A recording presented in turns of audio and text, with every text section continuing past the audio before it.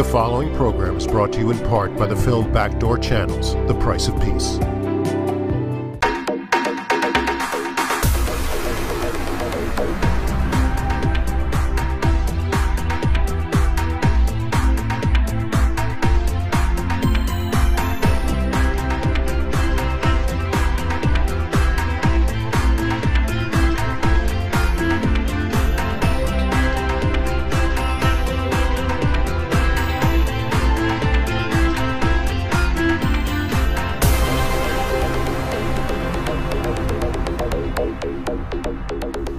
Hi, I'm Charney, and this is the Charney Report, and I have just read a fascinating book. If you really want to understand what went on in the United States between Russia, the Soviet Union, the whole world, you got to read this book. It is called From the Shadows, and I don't recommend books that often. I did recommend a few, but I'd say that this one really gives you the history of America behind the scenes that you will not get from any other book that I've read. And I've been through part of this action, so to speak, with a man called Robert Gates, the former CIA director, who served 5 presidents, 11 secretaries of state, and God knows how many national security people. Bob, it's an honor to have you on the show, and welcome. Thank you very much. Pleasure to be here. I couldn't put the book down. It was tremendous. I mean, you worked for 5 presidents, and you diagnosed them in a sense. It's impeccable. Now, I had a lot to do with Jimmy Carter, so the first thing I want to do is tell me what you thought of Jimmy Carter. I found that he was personally the least approachable, other than Nixon. I didn't really know Nixon very well, but of those that I knew reasonably well, I found Carter to be the most difficult to get to know and the most distant. But I also thought that he was the smartest president that I worked for, and he was probably the hardest working president that I worked for. A little penurious, though, wasn't he? He was, actually, I make the point, he was the tightest-fisted president with a dollar, with the taxpayer's dollar, of any of the ones that I worked for, whether it was defense or domestic affairs. I saw occasions when his Secretary of State, his Secretary of Defense, his head of CIA, and his National Security Advisor would all come into him with a recommendation to spend $5 or $10 million on something, and he would say no, because it was too much money. He was very fiscally conservative. He still is, by the way. I think he goes, if he can, he goes tourist class when he flies. He's unbelievable. But you sort of revisit his foreign policy. You give him a lot more credit than the public has given him, especially with the Soviet Union. You talk about he understood what was going on in Afghanistan way before, and he supported some rebels there. He did some work in South America. I mean, a lot of people don't notice about Jimmy Carter. This is a whole element of President Carter's foreign policy that has remained secret up until this book, and partly it's because the people who were involved in the Carter administration wrote their memoirs a long time ago, long before there was any willingness to make many of these things public. And so my timing helps in that respect, because there's some distance.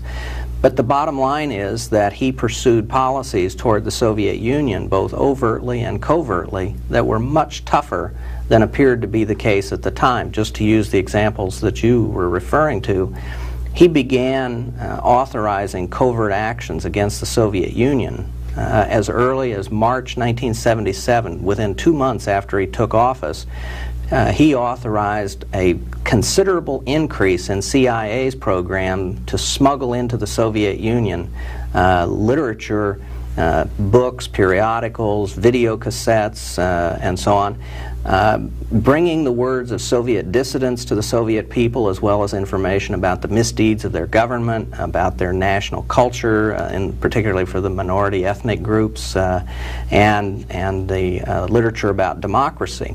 And even in the Third World, as early as 1978, he was formulating strategies to try and deal with Soviet aggression in the Third World. Ironically, in 1978, he was blocked by CIA and the State Department that didn't want to get involved in covert action. Stansfield Turner was it was his head of the CIA. That's correct. And then by 1979, by early 1979, Carter was really underway. And even before the Soviets invaded Afghanistan, with President Carter's authorization, CIA was undertaking covert actions to counter the Sandinistas in Nicaragua, to help the government in El Salvador resist the infiltration of Sandinista weapons. And 6 months before the Soviets invaded Afghanistan, Carter was authorizing covert assistance to the Mujahideen. So there's a record there of actions on the secret side and the shadow wars, if you will, that really has remained secret up until this time. Where were you during the Iran hostage crisis?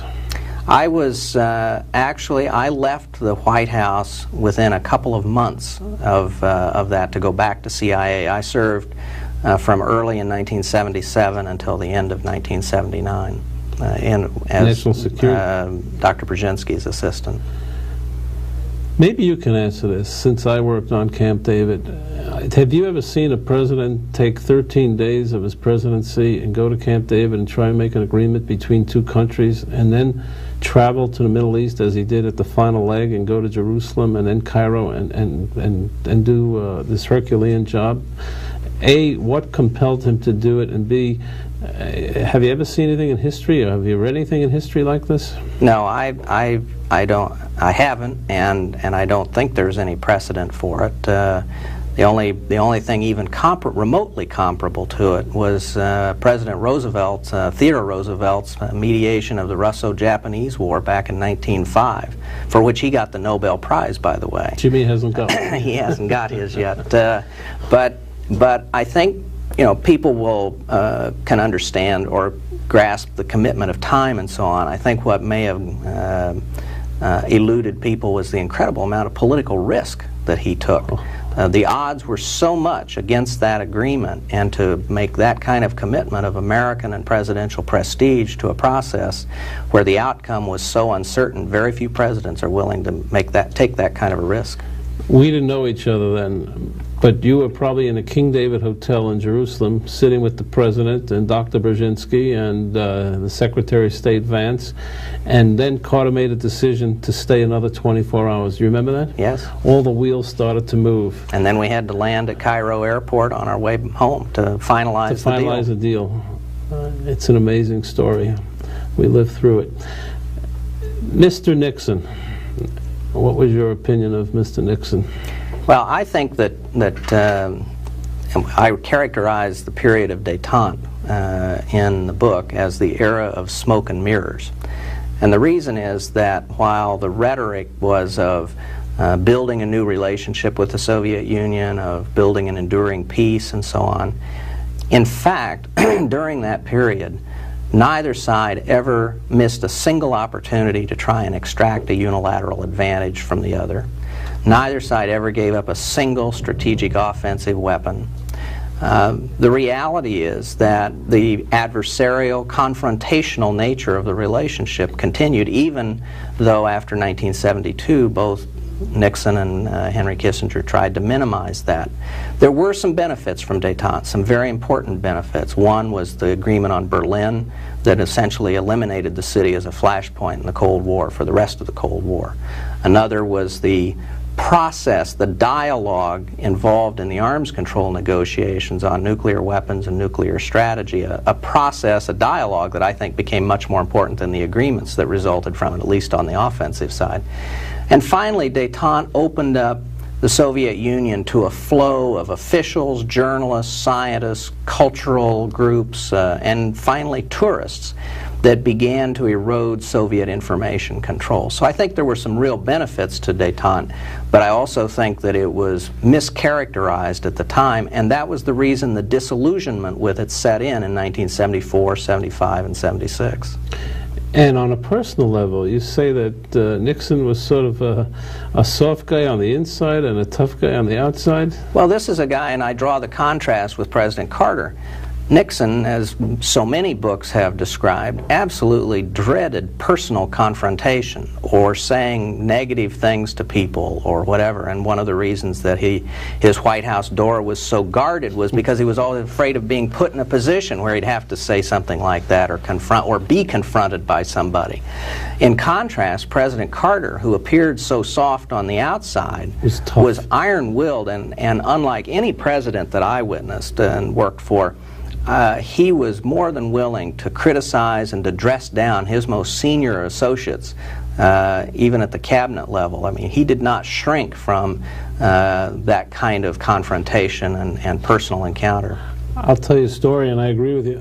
We were at a White House reception, and this was for the Jewish celebration of Israel or something. There were 500 people in the White House, and Carter sent a Marine to talk to me because he wanted me to convey a message to Ezer Weitzman, who was then Defense Secretary, about Lebanon.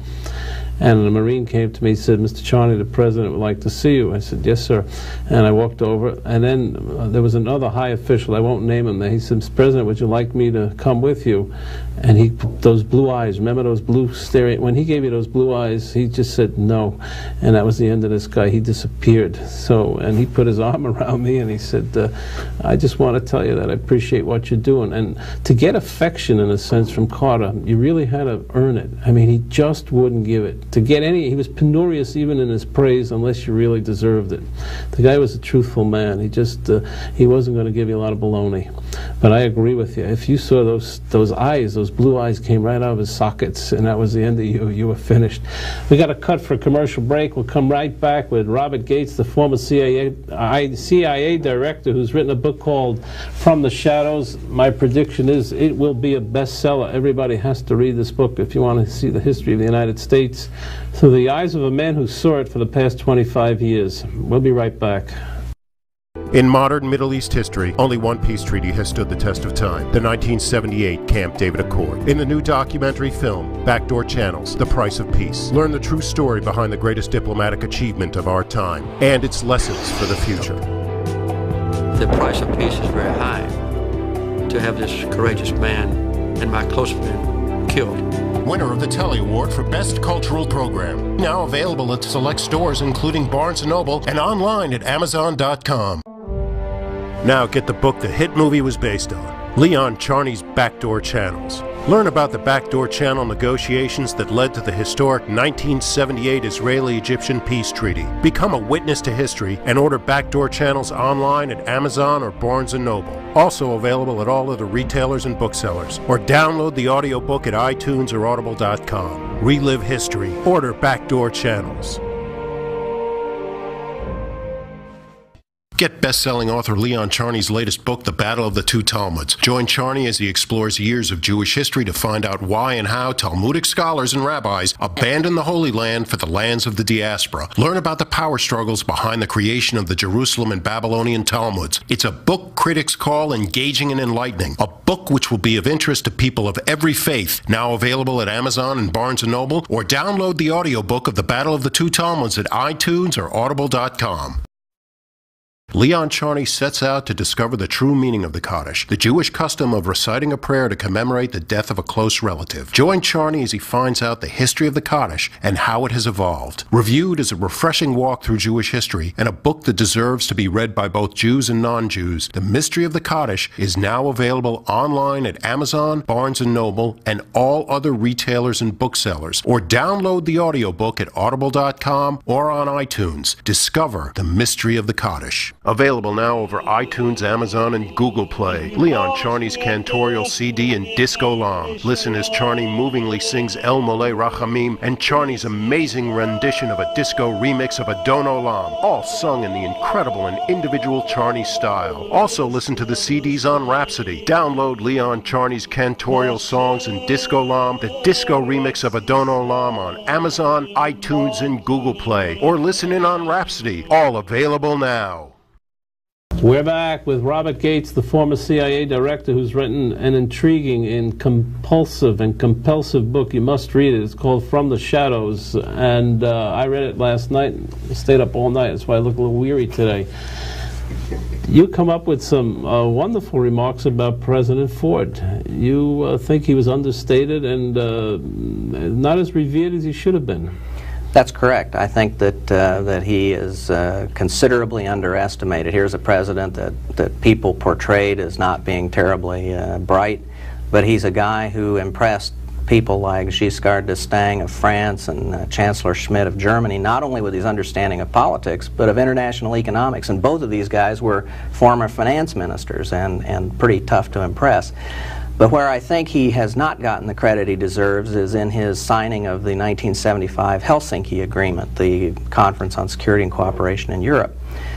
And particularly because of the human rights elements of that declaration, because now scholars are beginning to understand that that declaration in 1975 marked really the beginning of the end of the Soviet Empire, because dissidents in Eastern Europe and in the Soviet Union both used the fact that their governments had pledged to uphold certain standards in human rights in that declaration to organize and to publicize the failure of their governments to pay attention, and the roots of solidarity and of Charter 77 in Czechoslovakia and these other groups whose leaders are now the leaders of those countries, those free and democratic countries, are found in that Helsinki Declaration. Ford knew exactly what he was doing in signing it. Sometimes you do these things and you don't realize the implications, right. But as early as 1979, long before any of this was apparent, in his memoirs, Ford wrote that he saw this coming and saw the potential impact of this declaration. And the reality is that he took tremendous heat for it from conservatives and Americans of East European descent who felt that he had essentially signed up to a Yalta II. And the newspapers criticized him for going, they criticized him for signing. The New York Times, the Wall Street Journal. The Wall Street Journal had an editorial that said, "Jerry, don't go." and his own staff thought he was being suckered by Henry Kissinger into signing this thing. And in reality, it probably cost him the election in 1976, but he thought it was the right thing to do, and it did mark the beginning of the end of the empire. Bob, did he pardon Nixon in order to keep the United States a stable country throughout the world, or was it just a personal decision, in your opinion? I worked at the White House at the time. I was on the National Security Council staff, and I always believed that President Ford pardoned Nixon because he felt that after the agony of Vietnam and Watergate, that a trial and continuing this, keeping this sore open and continuing to have this problem would drain whatever capacity the country had to deal with the international challenges and its problems at home. I'm convinced that, right or wrong, that he did it because he believed it was the best thing for the country, not because it was the best thing for Richard Nixon. And probably because, what a lot of Americans don't understand is that everybody looks up to America, and if they see the system here wobbly, they get very nervous. I mean, you better than anybody, you get CIA reports on it all the time, and what they want to see is a credible United States. Otherwise, everything starts to shake, and they perceive a weakening. So, I guess in the terms of historical strength, I guess he did the right thing for it, and he probably blew the election on that too. I think that was a big issue at that point. But the key is that these guys, and it's true of all of them, showed a courage, a political courage, that they almost never got credit for at the time, but is so much clearer in retrospect. Yeah, well, your book brings that out in a lot of ways. And let's talk about, aw shucks, Ronald Reagan. Very bright, shrewd guy. He looked like he was a great GE salesman, but he wasn't. He was a pretty shrewd operator, wasn't he? I think that just as the historian Stephen Ambrose has taken the presidency of Dwight Eisenhower and shown that the sort of image of the grandfatherly, genial old Ike who was manipulated by John Foster Dulles and so on is totally wrong, that Eisenhower really ran that show, that at least in terms of the first term of President Reagan, that future historians will reevaluate him. If you read George Shultz's memoirs, it is clear that all of the critical, key strategic decisions in terms of the Soviet Union at least, were made by Ronald Reagan, not by people around him, not by Schultz and so on, and that at times Schultz would go too far out on a limb and Reagan would pull him back. At times Cap Weinberger would go too far out and Reagan would pull him back. And here is Reagan, the champion of the defense buildup, of these covert wars across the Third World, challenging the Soviet Union at every turn. But it is Reagan who has the wisdom, once that defense buildup is well underway, who says this isn't an end in itself, it's a means to an end, and the end is a more peaceful world. And now that we've regained our strength, now that we've regained our confidence, now is the time to begin arms control negotiations. Now is the time to begin doing deals with the Soviets. And I cite instances in the book where he will turn to Schultz and say, you can go this far, but not any farther in your negotiations with the Soviets, and then turn to Cap Weinberger and says, but after this meeting, we are going to begin to make concessions. So he really was a very bright guy. I mean, most people think that he was a congenial type of guy who was programmed by a lot of different people. Your book refutes that totally. Well, I'm not going to make a case that this was a guy who labored hard in the intellectual vineyard, okay? But he had good common sense. And I'm not going to say that this is a guy who had command of a lot of details, a lot of specifics. Certainly not anything of the order of a Jimmy Carter.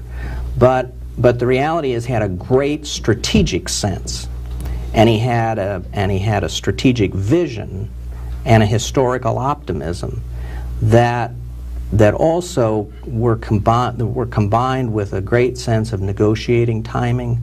And I just think he combined these in a way that allowed the United States, first of all, significantly to increase the pressure on a Soviet Union in crisis, and then take advantage of that crisis to lock in some very significant advantages for the West and for the United States. So was it instinct or impulse? I mean, I'm sure he wasn't a great reader. I'm sure he was not a great student. But something about him clicked. I mean, he was able to move things. I think a good part of it was instinct. I think he frankly had a lot of help from Schultz. I say in the book that I think the two of them forged the most productive relationship between a president and a secretary of state since Harry Truman and George Marshall, because Schultz found the specific ways, the specific channels to translate Reagan's strategy and Reagan's vision into concrete policy. And so it was a very productive relationship, it seems to me. Smart. Tell me about Bill Casey. Casey was probably the most intellectually lively person I ever worked for. He read more, met with more diverse people of every political stripe, businessmen, wackos, you name it. He would, if you had an idea and you wanted to get in Casey's door, you were in. And he had a better ability than anybody I've ever met to sift through all of the chaff and pick out the one or two kernels of nuggets of information in a conversation that would make it worth his while.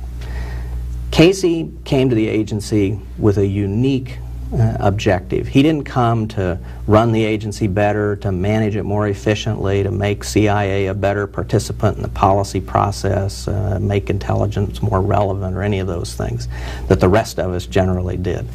Casey came to CIA with one objective, and that was to wage war against the Soviet Union. And he was Reagan's instrument in waging that covert conflict around the world.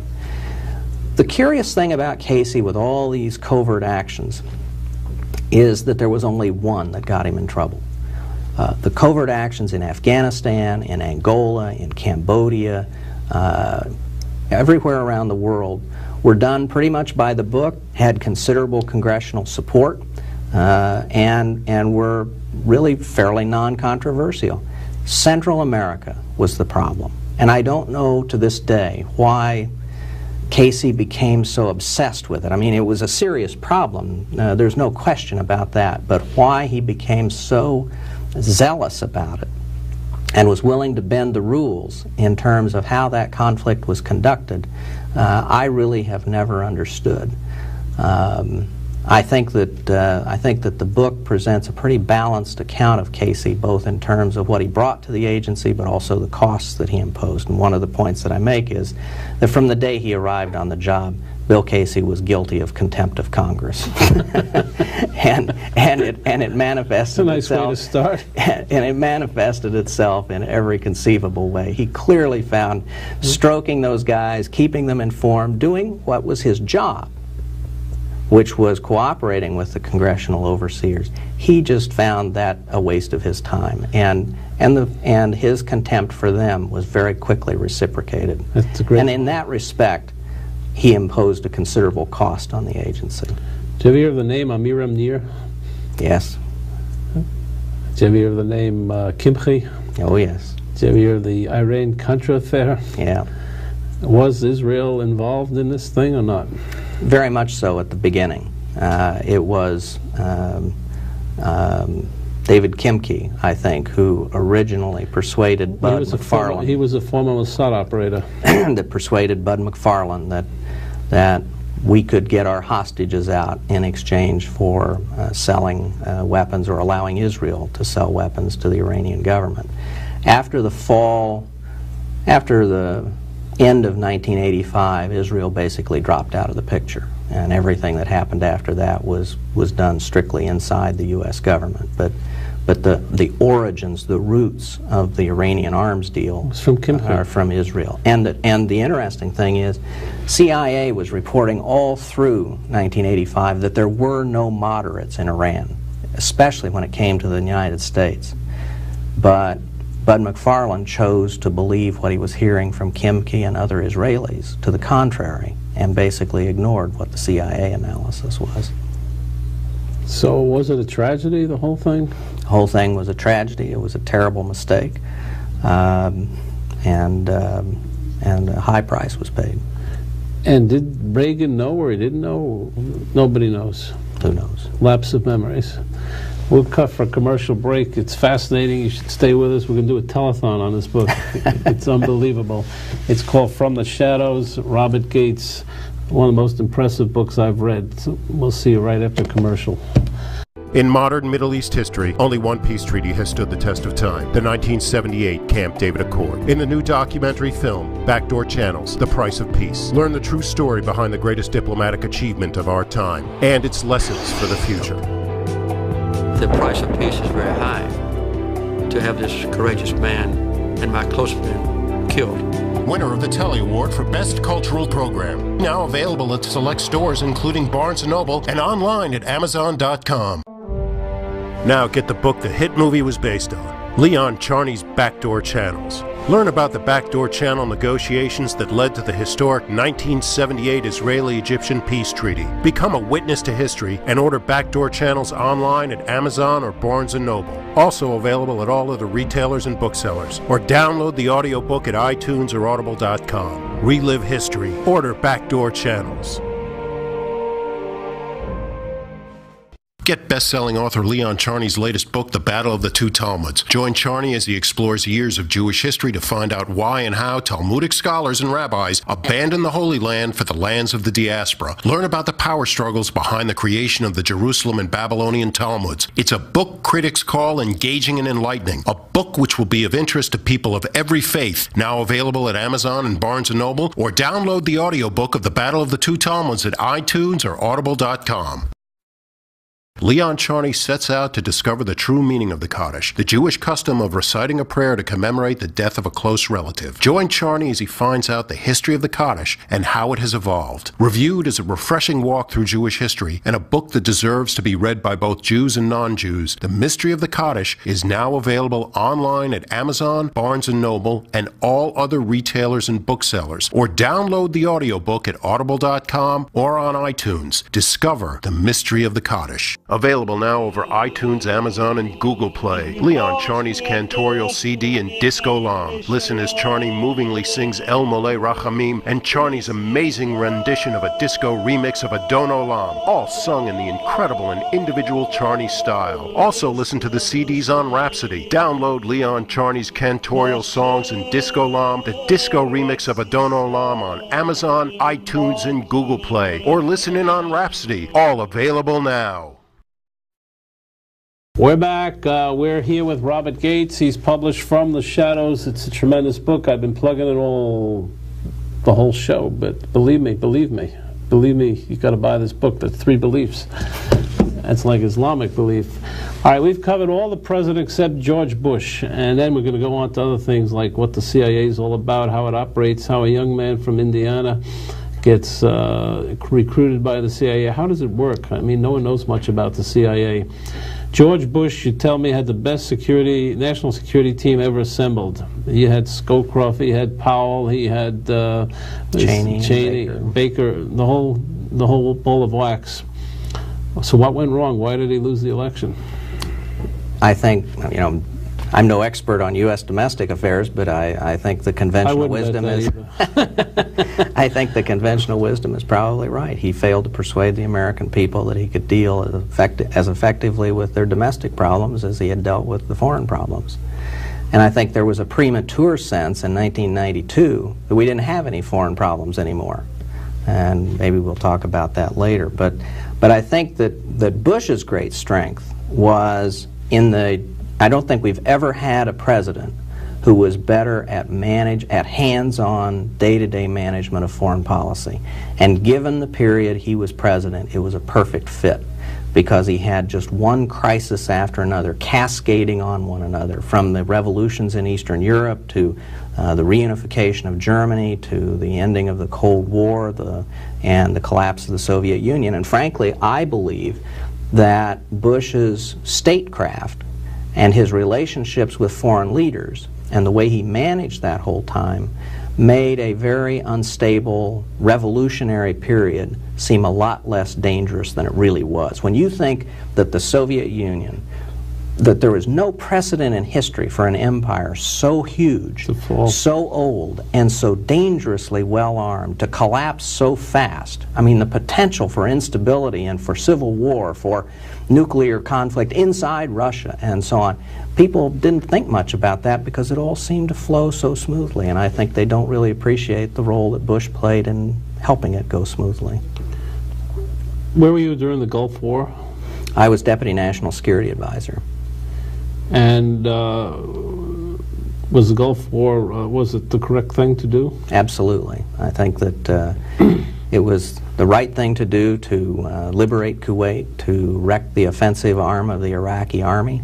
I think that the other correct thing to do, and I give Jim Baker and the President a huge amount of credit for this, was understanding the value in building a large international coalition to go with us to do the job.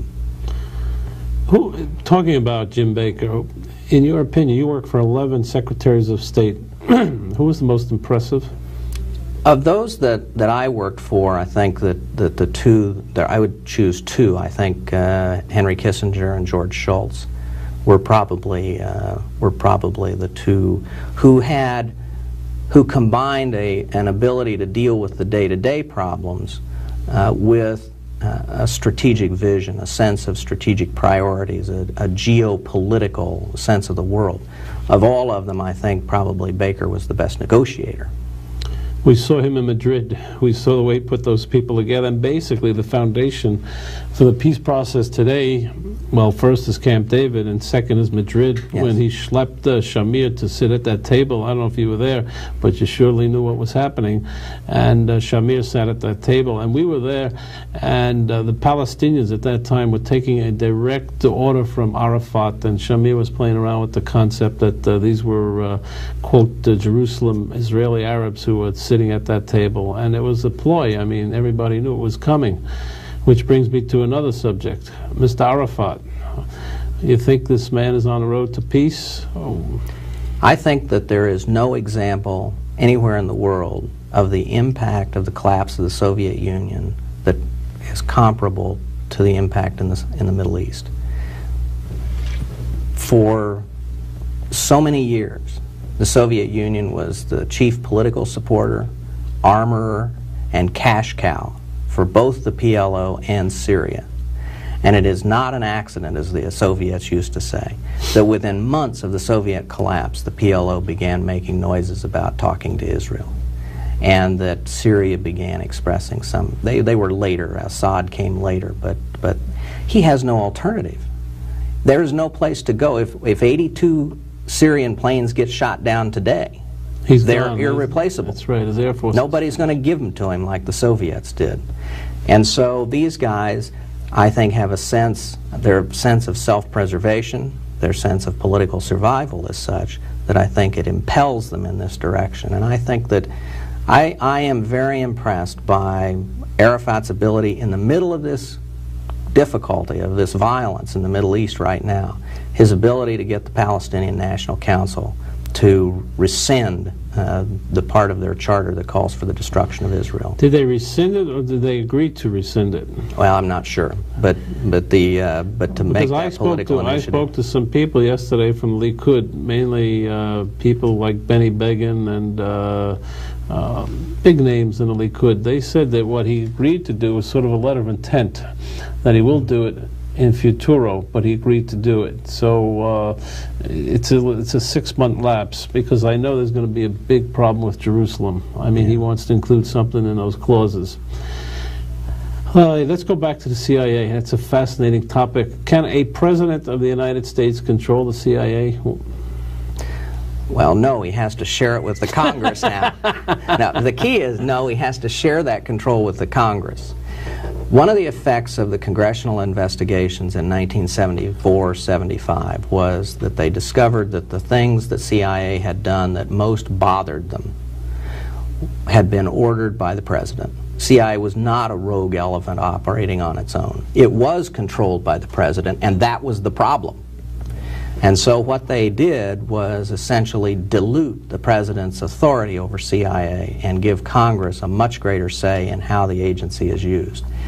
A new oversight process was created that is much more intrusive. I would guess today that the congressional committees know more about the CIA budget than anybody in the executive branch. Certainly was that case when I was director. And so he has to share that control. But the notion of CIA as kind of out of control or some kind of a rogue agency was put to bed in 1976, and if anything, it has gotten more cautious since then.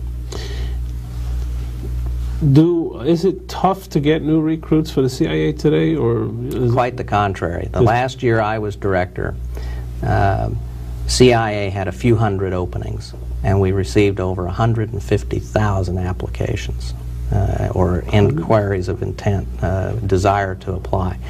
Statistically, one of my recruiting officers told me, he said statistically it's 20 times harder to get into CIA than to get into Harvard College. Is that right? Is it the food or the salary? It's neither, I assure you.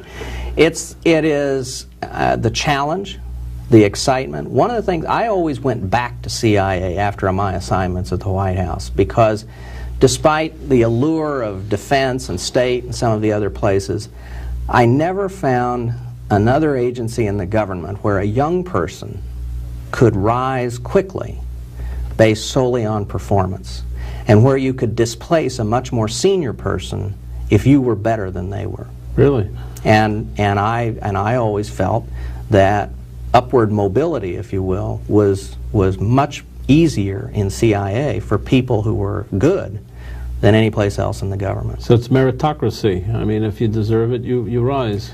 Well, it worked for me, and I saw it work for a lot of people. I wouldn't claim that CIA does not have a lot of bureaucratic aspects, and the book is no sort of self-serving defense of CIA. There's a lot in this book about the CIA's problems and its bureaucracy, and in fact I wrote Casey a memo in 1981 saying the CIA is becoming like the Department of Agriculture.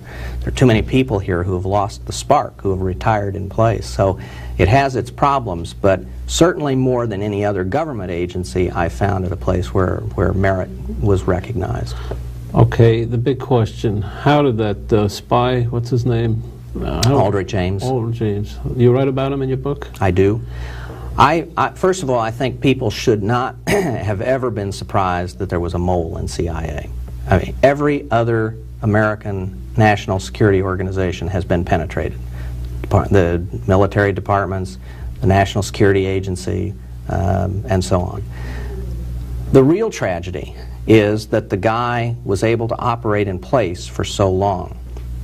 And there have been There's been lots of studies, lots of arguments, lots of statistics and things put forward about why it happened, how it happened, and so on. I think it's really fairly simple. I think over the years, culminating in the mid-1980s, there was a hubris, a pride at a false pride at CIA that they couldn't be penetrated. They watched all these other agencies and all these other departments deal with penetrations by the Soviets, and since they hadn't found any, and since our counterintelligence operations and our recruits from the KGB couldn't tell us about any agents in CIA, they convinced themselves that there weren't any. There weren't any moles, weren't any penetrations. They also excessively relied on the polygraph. If you passed the polygraph, you were in. They got lazy about counterintelligence. And the combination of that investigative laziness together with the hubris created the conditions in which an Aldrich Ames, with all of the telltale signs that something was wrong, lasted for as long as he did. But the good news in all of that is that illusion that the agency couldn't be penetrated has been shattered. And now I think they take these things much more seriously. Compliance. And they will be much more serious about investigating things as well as using the polygraph. Do you know anything about this Pollard case, or you don't touch that at all? Well, I know what the circumstances are. But that's not your agency. That was that's right. Naval. It was Naval Intelligence. It was Navy. And do you think that this guy should be paroled after 10 years, or you don't really? Well, I don't know the specifics of the case, but what I look at is that successive administrations have reviewed it, including the Clinton administration, that looked at it very closely, and the Justice Department, Janet Reno, recommended that they not change the situation. Noriega, you read about him? No. The focus of the book is primarily on the U.S.-Soviet relationship during those 5 presidencies, and even the Persian Gulf I deal with only in the context of the Soviet role. So that'll be your second book. Yeah. Go through a bunch of personalities. I guess so. How about blacks and women? Are they introduced, or can they be recruited, or are they recruited?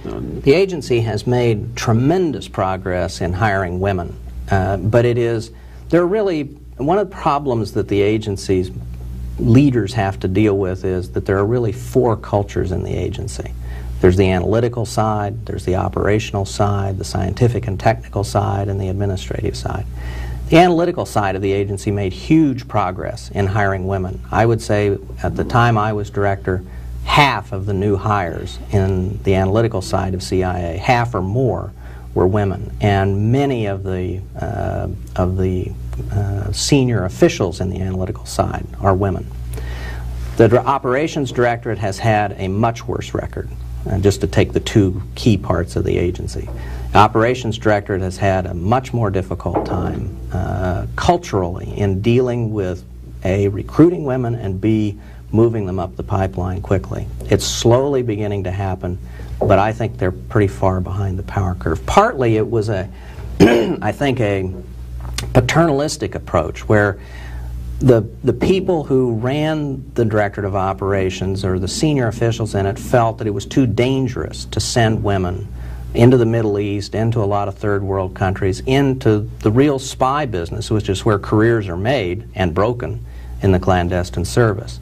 And I think only slowly have they come to the realization that in many of these societies, actually a woman case officer can do a lot better than a man, because in some of these male-oriented cultures, they don't pay attention to a woman as much. And so she is able to get into places and listen to conversations and deal with people in a way that a man couldn't. Minorities, particularly black Americans, has been a real problem for the agency. We have worked very hard to try and recruit more blacks, and there are a number of blacks. My executive assistant when I was director was an African-American woman, economist, by the way. But it has been very difficult, and the agency has tried a lot of different methods, including trying to sponsor co-ops as far down as the high school level and college level, to try and help pay for part of their education with the commitment to come to the agency. There has been an improvement, but I don't think it's as great as anybody would like. Let's talk about the all-star team: Gorbachev, Yeltsin, Primakov. What a team! Gorby, what do you think of him? I think his tenure as the last Soviet leader is the embodiment of the law of unintended consequences. This is a guy who set out in 1985 to reform Soviet communism and save the Soviet Union, and instead he ended up destroying it. He destroyed the Stalinist structure that sustained it. He destroyed the fear that allowed the Communist Party to maintain its control. I wrote Bush a memo in the summer of 1990 urging him not to, when I was Deputy National Security Advisor, urging him not to rely solely on Gorbachev, because I felt that, I told him in the memo that I thought there was a good chance Gorbachev wouldn't be around a year or two after that because of all the problems that he had. And I wrote at the end of the memo that Gorbachev, and I realize it's a stretched analogy, but I said Gorbachev is like a Soviet Moses. He has delivered the Soviet peoples from the bondage of Stalinism, but he has not the vision to carry them over to the promised land. He didn't understand any kind of economy other than a socialist, communist economy. And he did not understand the terrible weakness of his position because he was the only leader in the Soviet Union in 1990 or 1991 who had not been elected. And he structured the elections in a way that he didn't have to go before the electorate. That was a risk Yeltsin was willing to take and has always been willing to take. So Gorbachev's glory is that he destroyed the Stalinist system. His tragedy is he couldn't build something to take its place, and that's why the Soviet Union collapsed. And Yeltsin? Yeltsin is not a president in the sense that we understand a president. He doesn't care anything about day-to-day administration of the government. He kind of doesn't pay attention. He disappears for days at a time. He is, shall we say, inattentive to detail. But the fact is that he is, however he has slowed down the process of reform, however he has conducted the war in Chechnya, many other problems. They're not fulfilling their obligations under arms control agreements. There are a lot of problems that we have with the Russians, but the reality is, given a choice between Yeltsin and the communist Zhuganov, reform will at least stay alive under Yeltsin. It won't go very far, but it won't die and it won't be reversed. Under the communists, if the communists come back under Zhuganov, I believe it'll be reversed. Not to create a Soviet Union that was the kind of threat that the old Soviet Union was, but one that will be a much more difficult problem for the United States and other nations to manage. My own view is Yeltsin's going to win the election. It'll probably be a narrow victory, but I think we have seen since 1990 that every time the Russians went to the polls, this country that hasn't had a democratic life in its 1,000-year history has embraced democracy. And every election since 1989, 1990, the Russians have tended to vote their hopes rather than their fears. And I think that's going to happen again. Is he a thinker, though, Yeltsin? No, I don't think so. No, I think I had a secret meeting with Foreign Minister Primakov when he was head of the KGB. With his predecessor, Khrushchev, the head of the KGB, at a restaurant in Washington during one of the summits. Nobody knew what was going on. It was the highest level CIA KGB summit in history. And we were talking about Yeltsin. And Khrushchev leaned across the table to me over his Chivas Regal, and he said, Yeltsin, I hope you don't think he's a Democrat. Yeltsin is a leader of... But if he was drinking Stolichnaya, you might have heard something else, right? Yeltsin is an authoritarian leader who has enough confidence in himself to run for election. And then he kind of backs off. He's kind of almost thinks of himself as a figurehead, not like we think of a president. Not hands-on. And that's why he really doesn't get things accomplished. He doesn't create a political faction in the parliament to support him. He just doesn't do a lot of the things that he ought to try and strengthen democracy in his own program. I think you're right. I was in Russia with President Clinton on the last trip, not this one, the one before that, when I had these big parades for the 50th anniversary. And what we did is we went behind the scenes to film the other parade, and everybody was marching with Stalin placards, and everybody was marching with Lenin placards. Everybody wanted to go back to the old system, because you have people over 50 or 60, that's all they knew. It was their religion. I mean, they wanted to go to and they're suffering the most. Right, and they are suffering. So there's this tremendous wedge between this nouveau riche wealthy and this tremendous poor. And I don't know where that winds up. And if Yeltsin's not paying attention, he may win again.